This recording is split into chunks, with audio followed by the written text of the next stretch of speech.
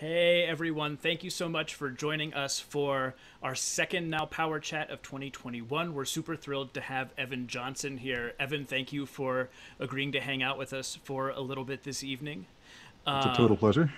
Evan was the winner of the 2013, I believe, commission competition. And so we have this really wonderful work that Jeff is going to ask sort of our first Yeah, question about. so My Povert and Going Over, the piece that you wrote for us in 2013, has this a kind of special performative space that it exists in.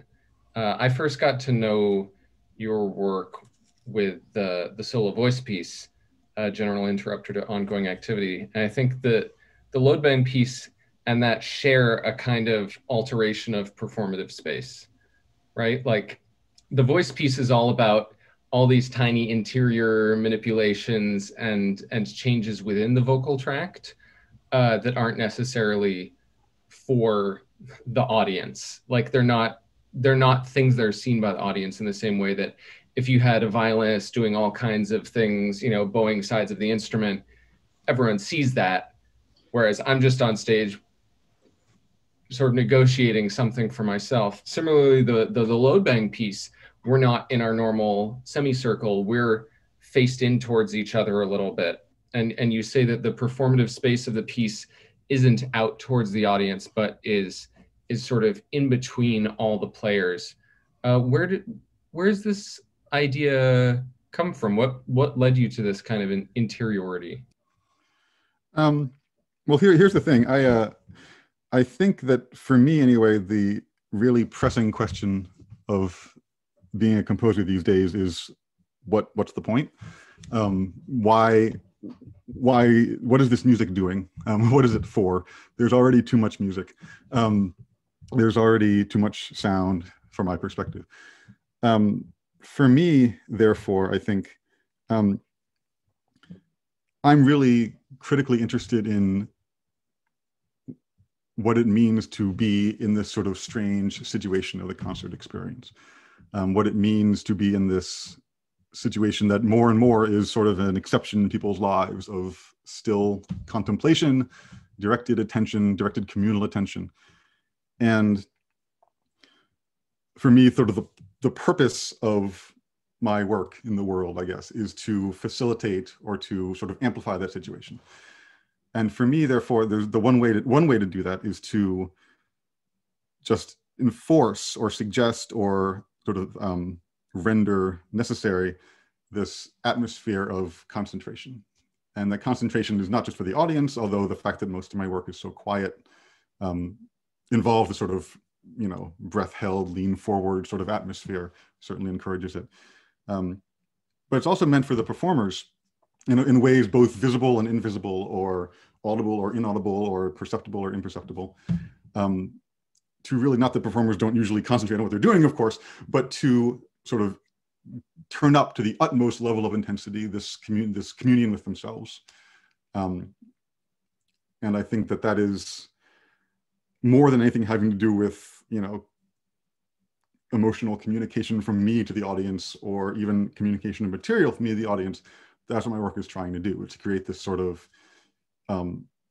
almost unbearably sort of intense, semi-shared, semi-private space to inhabit together.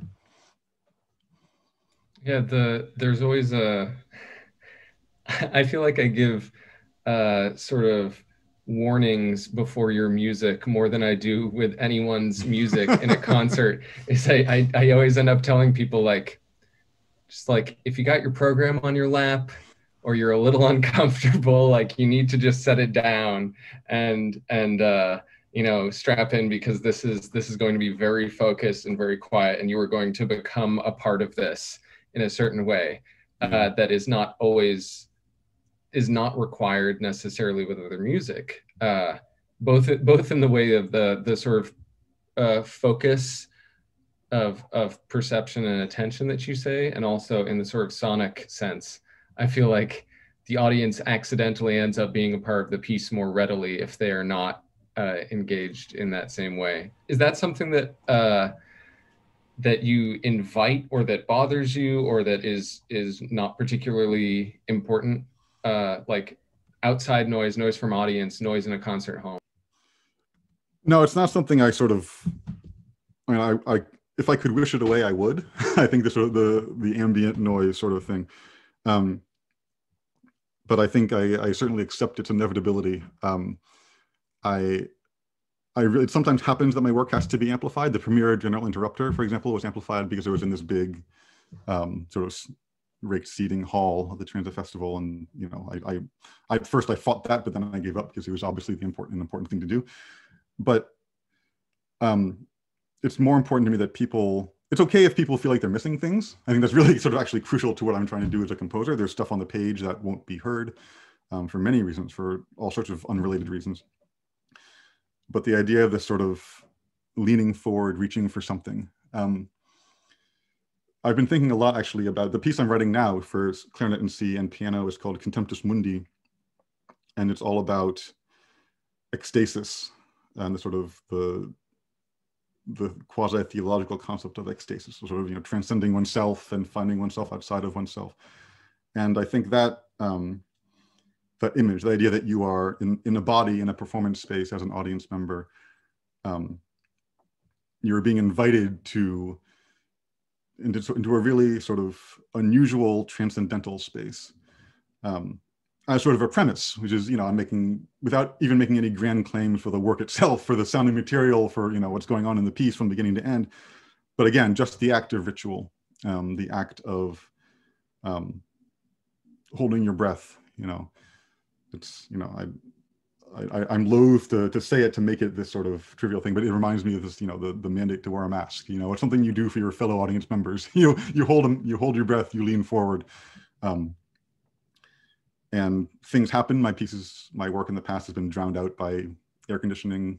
It's been, I've had my fair share of trucks and emergency vehicles and recordings ruined by all sorts of things 3 blocks away. But that's, you know, that's life, and it's part of my commitment to live performance and to sort of what is really fundamentally important about live performance. I find your sound world to be very unique and interesting in so many ways. We've seen composers work with silence, and we've seen most famously with Cage kind of the idea of there is never silence, and that's the piece itself. But I don't necessarily know that we've seen composers who really exploit the vulnerability that comes with trying to be so quiet, which is what I love about your music, and I find is such a unique take. When I think of how composers usually come up, we usually like come up in these big systems, listening to all these romantic symphonies, all these big pieces with Beethoven and the genius composer archetype like looming over us at all times. I'm curious, did you feel like you were coming out of that when you first started composing, or were you always interested in these ideas?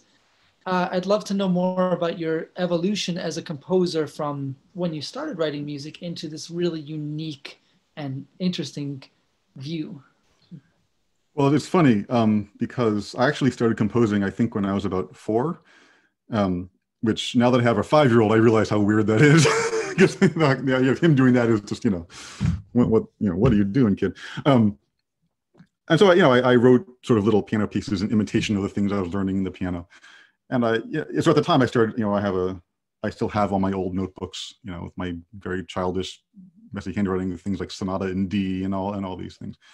And I had a piano teacher in high school who was also a composer, completely unlike me. He wrote sort of jazz inflected piano music and things like this. And he introduced me to, you know, 20th century music, basically, non-standard repertoire music, George Crumb, things like that.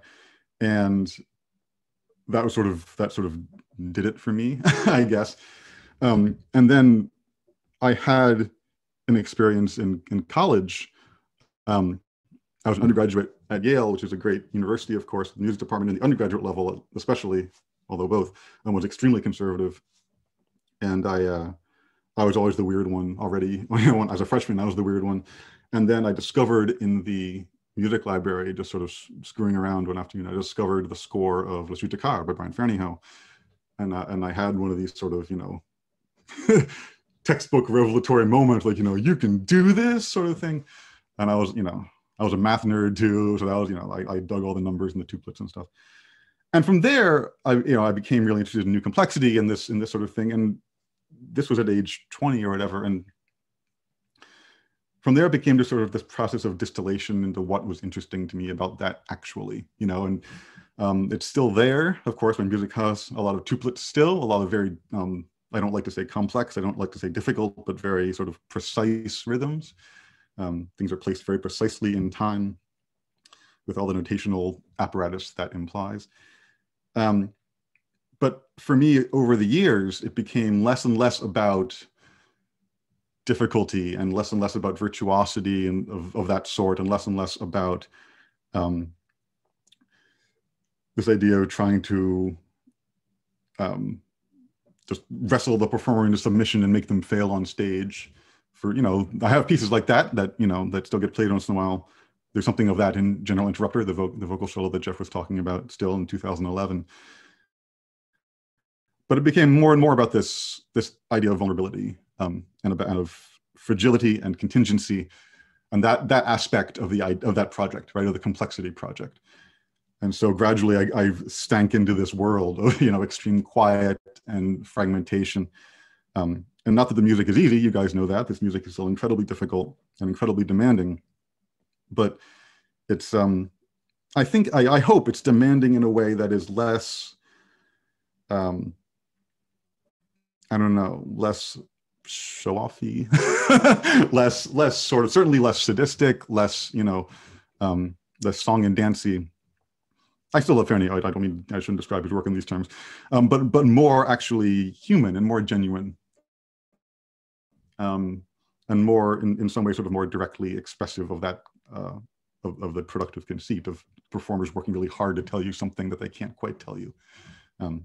And I think that's what stuck with me from that formative experience with New Complexity, which is now almost 20 years ago. That's my story from age 4 to age 40 in 2 minutes. Evan, just now you mentioned Crom and Ferneyhough. Yeah. I wanted to follow on to that and ask about if you had any other composers who really inspired your work or like influenced you in any way. And the second question following into this, you mentioned extremely quiet sounds and fragility. Where do you get your inspiration for most of your work?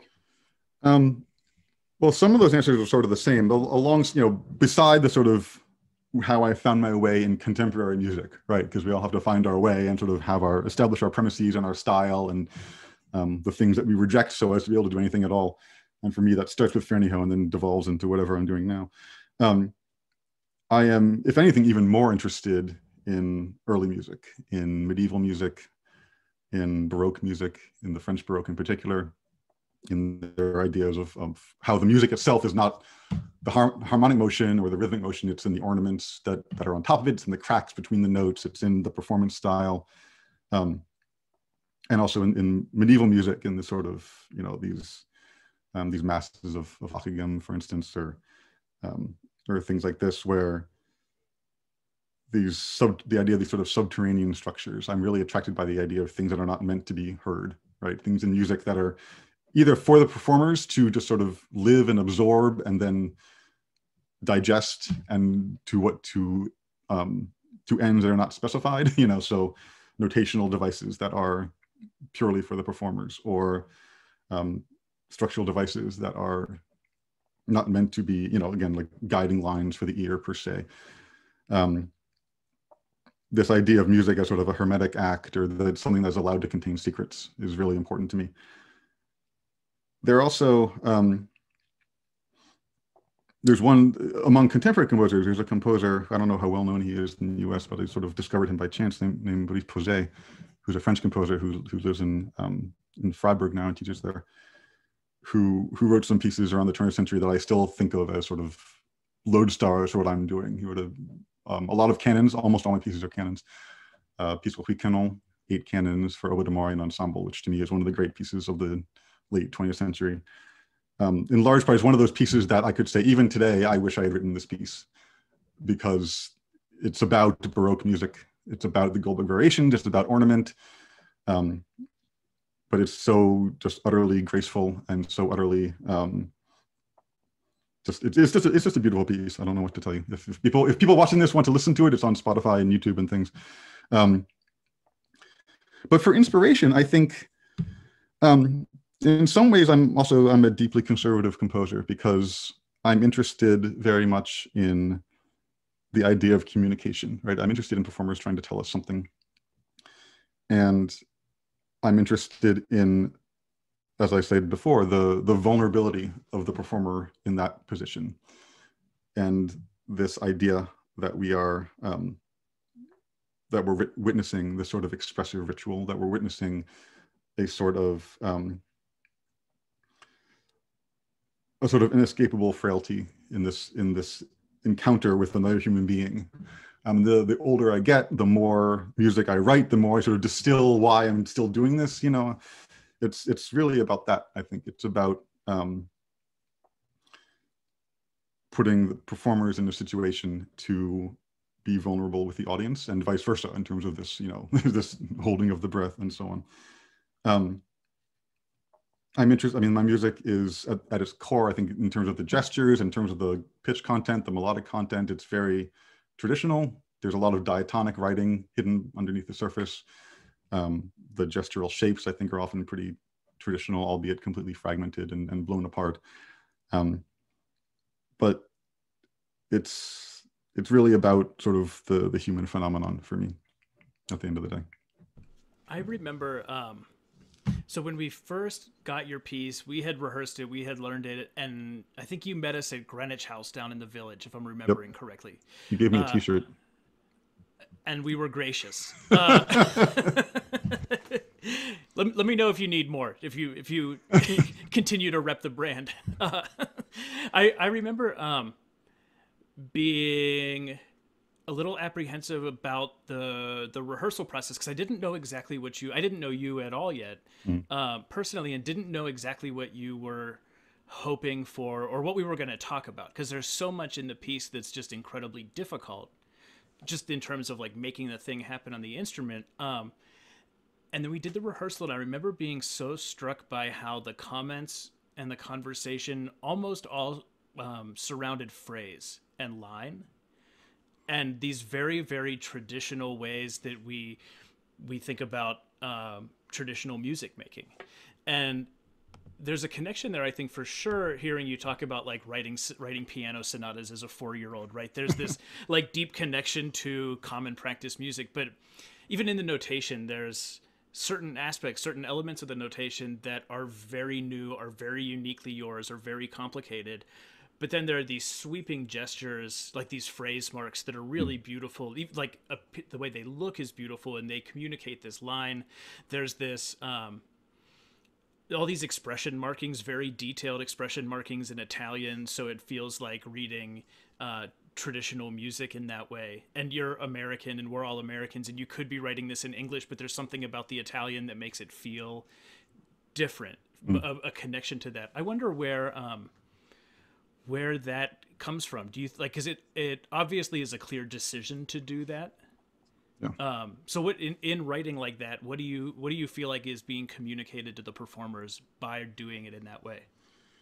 Well, notation is really important to me, as you all know. Anyone who's seen a score of mine from the last, I don't know, decade now knows. I do everything by hand and ink, and it's a very, very laborious process, and it makes it impossible to make changes. But on that level, it's become super important to me to take that time to draw the scores. To my left right now is this clarinet piece on the desk, and with my pens are all arrayed, and the rulers and the pencils and things, because it's become really important to me to feel the material in a literal sense, to have the hands touch the material, and to draw those slurs freehand, those wide sort of looping slurs, because that is how I'm feeling the gesture when I'm drawing the line. And the little squiggles that are ornaments, or the little detailed I mean, there are a ton of articulation markings, staccatos, tenutos, accents of various sorts, some standardized, some invented. And when I'm adding those, I'm almost like dancing at my desk. I'm literally like, I'll write the accent as if I'm performing an accent, and I'll sort of really, it's my equivalent of sort of playing it through in the piano or whatever. I really try to feel the physical gesture in the act of drawing it on the page. Because it's, whenever I have students for whom the it comes up or anything, it's one of my absolutely fundamental compositional axioms that notation, people underestimate the importance of notation. Not just in terms of making it nice and professional and clear and making sure there are no mistakes and, you follow the style guides, but that notation as a composer of writing music for performers, notation is all you have, right? Notation has to speak for you, and it has to speak for you beyond the notes and rhythms, right? It has to, I try to have my scores tell the performer immediately upon opening them something about what the music is on a purely visual level. In terms of the Italian, this is something that has been somewhat controversial with some people over the years. It's something I still do, although there's more English creeping in here and there. I use English for specific concrete instructions, and sometimes for overall, like at the beginning of a piece, like the heading with the tempo, the sort of general expressive markings. But no, my scores are covered in Italian words, and I use Italian because these words have never, in Italian, in sort of common practice, have never meant just what they mean, right? Andante doesn't actually mean at a walking pace. It means andante. That means something. That means every piece that's ever been labeled andante, right? It means it invokes a history, is what I'm trying to say. And for me, everything about my work, notationally, materially, instrumentally, and is in part meant to evoke a history. This is part of my relationship to medieval music and Baroque music, and on and on and on. Neither of which, of course, use these Italian expressive markings, but the idea that, again, everything is freighted in a score, that everything carries a meaning. Everything has the sort of weight of history, or the weight of gesture, the weight of everything the performer has ever played before, the weight of every time a performer has, played that particular interval, or heard that particular note, or felt that particular muscular phenomenon. So when they see a certain Italian term, they have that going for them. Also, they tend to recur in a way that has something to do with the structure of the piece, or the rhetoric of the piece. I mentioned this piece, the clarinet piece, based, that is sort of my reflection on the idea of ecstasis. And the term estatico, the Italian, for that, is on every page. It's over and over and over again, way more than it needs to be. The Turan doesn't need to know that every phrase, in this passage is marked something quasi-estatico, something come-estatico, pianissimo estatico, all these things. But it becomes a sort of insistent drumbeat that hopefully, the idea is that it will sort of just inflect in some way I can't entirely predict, the way the performer thinks about what they see on the page and thinks about what they're doing. This is all making me not be able to wait to play the piece again. Tim McCormick, our sort of all mutual friend and colleague, actually tossed two questions into the chat here. The first is, to the degree that sound and blending is important in your work, if at all, how did you reconcile the heterogeneous instrumentation of Us for the piece? Yeah, I hate to say it, the problem was the trumpet. There's not the first time you've heard that, I'm sure. Yeah.